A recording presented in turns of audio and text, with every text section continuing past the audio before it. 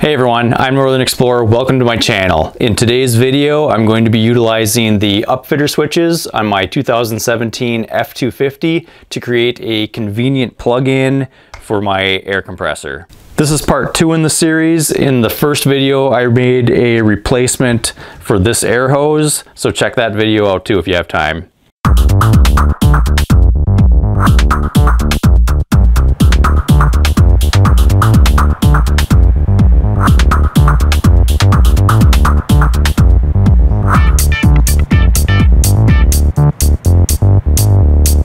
Components of the build include 10 feet of 8-gauge wire, marine grade, which I will cut to size, 3 50 amp Anderson connectors, a dust cover with lanyard, a pull handle for the Anderson connector, a wire terminal, heat shrink, wire conduit, a splicer kit for 8-gauge wire, and zip ties. Necessary tools for the job: solder, torch, plenty of butane, 5/16 socket, wire cutter, small flathead screwdriver, a tool to strip 8-gauge wire, which I don't have, so I'm gonna wing it with a razor blade, and my trusty vise. So the whole idea here is that I'm not going to have to pop the hood and connect these to the batteries anymore. I'm going to be able to just plug in to an external plug on my vehicle and power up with the Upfitter switch. So the first part of the project I'm going to tackle is connecting my Anderson plug to the 8-gauge wire. This is going to be the plug that's fitted permanently onto my truck, and this is the wire that's going to be fed into the Upfitter switch loom under the hood of the truck. I prefer soldering over crimping whenever possible. I'm sure both are effective. The main reason I'm doing soldering in this case is my crimper only goes up to 10-gauge wire anyways, so I'm going to show you how I do the soldering. You got to strip the wire back the appropriate amount, measure it, and then with a razor blade or a proper tool, just cut off what you need. Being careful not to cut any of the individual strands.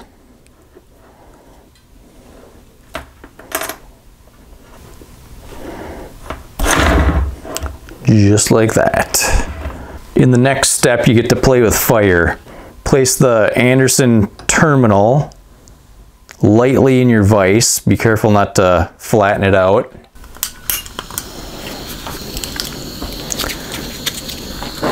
And start melting some solder.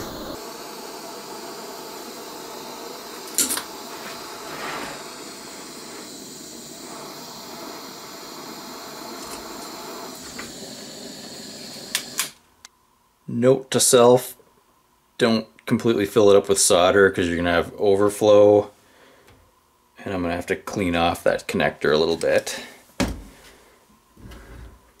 Oh, yeah. First one I've done in a while. All right, I got the end all cleaned up. So the next thing I like to do is, this probably isn't 100% necessary with Anderson plugs, but I always like to put shrink wrap on. It just kind of gives it a nice finished look. And I'll be using my heat gun for that, not the blowtorch.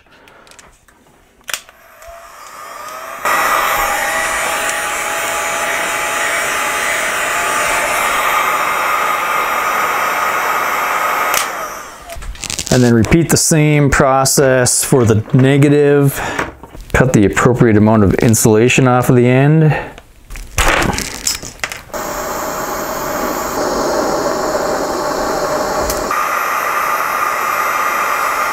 Now to actually connect the wire to the Anderson plug, there's a square end and a round end. The square end is where the other Anderson plug connects to. So you want to come in from this side with the wire. Pay attention to what's positive and what's negative. This one's negative. So you got the humped end of the connector, and if you look carefully on here, there's a humped end of the wire terminal. So they're aligned like that, both humped ends up, and you just put it in. The next step will be to determine where I'm going to put the plug, and I think I'm going to put it right here behind where the license plate would normally be. In Michigan, you don't need a license plate. For those that don't know, the Upfitter switches relay box is right here on the driver's side, and the wiring loom is right down here. So I need to pull out the correct wire. I know I'm going to be using switch number 6. Switch number 6 and switch number 5 are 40 amp. So it's pretty easy to figure out which is which because they're the two thicker wires.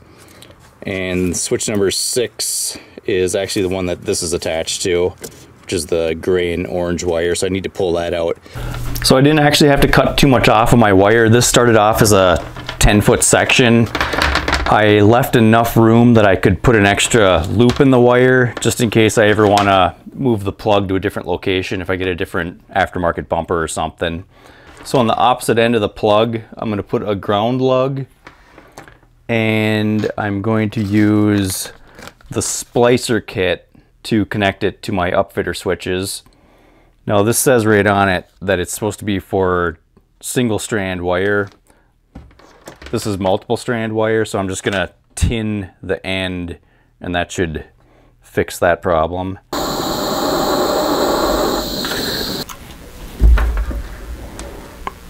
Oh, that one turned out perfect. No dripping. All right, now the shrink wrap. Now the other end, I'm using the splicer kit. This says that it's for 14 gauge through 8 gauge, and this is 8 gauge wire. So it's got little screws in here. So my question is there a stopper halfway? Oops, oh, don't lose that. Okay. Whew, that is a tiny screw. Doesn't look like there's a stopper. So I got that measured pretty good though.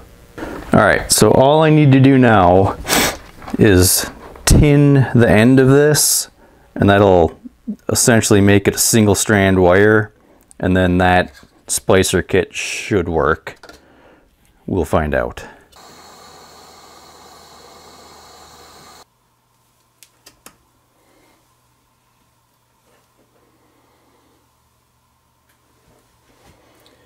Now, what was the one thing I said I didn't want to lose?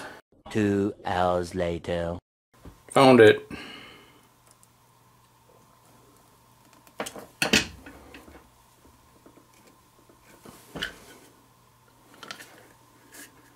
Alright, I just need to go hook this up to the Upfitter switch wire.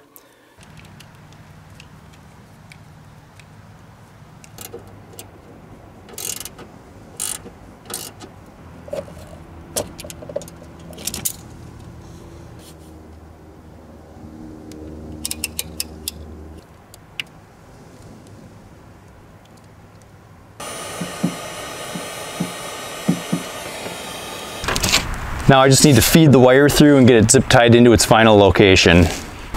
So the location I picked for the Anderson plug sits right here behind what would normally be the license plate holder. In Michigan, you don't need to have a front license plate. So I took that off, and what you're left with is a little cubby hole.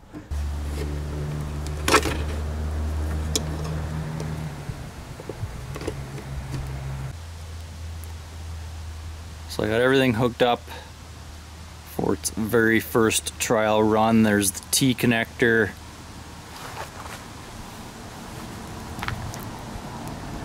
Air compressor hooked up, plugged into the plug, which is connected to my 40 amp Upfitter switch. Let's head inside. So you always want to have your vehicle running. When you're running an air compressor, there's a lot of amps. You don't want to drain your battery. So here's the genius of this setup. Let me start up my truck.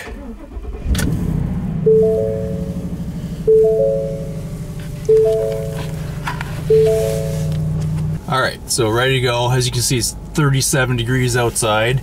I'm just going to switch my dash display so that it shows tire pressure.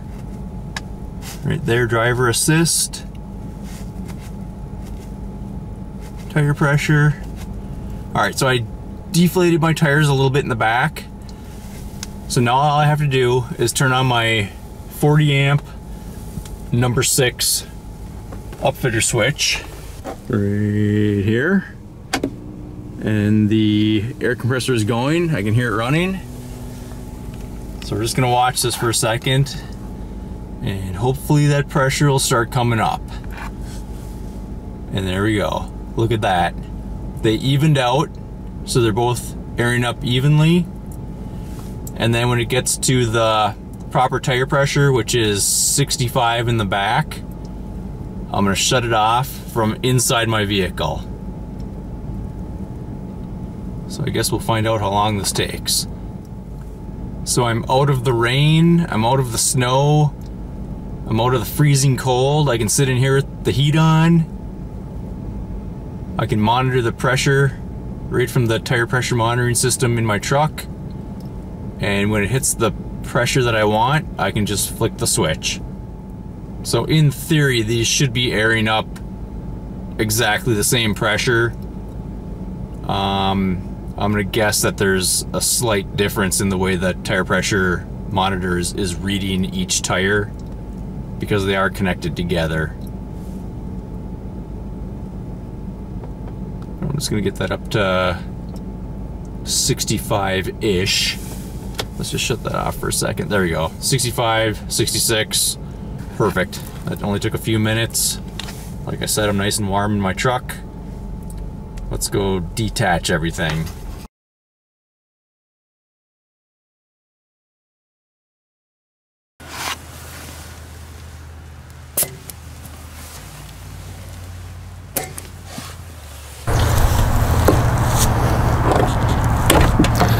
That's it for this one. Like and subscribe, and I'll catch you next time.